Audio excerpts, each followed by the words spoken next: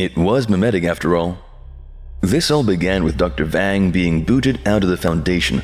I started working with Dr. Vang 5 years after I got my bachelor's, and getting recruited because of my cum laude and all that. He was a charming guy, humorous, but never losing his cool, and works really hard.